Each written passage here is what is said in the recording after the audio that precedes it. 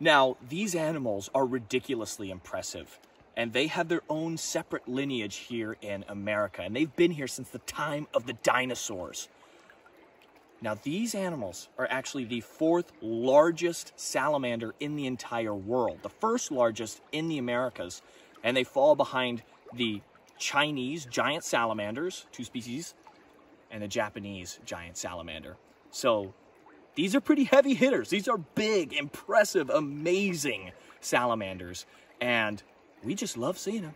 Love it. This has been at the top of my list of animals to find forever. Second I learned about these, I was like, I have to see that. It's like a little mini Koolasuchus or something. This huge, massive, wide-mouthed salamander right in my home country of the United States of America. So how cool are these amazing cryptic animals?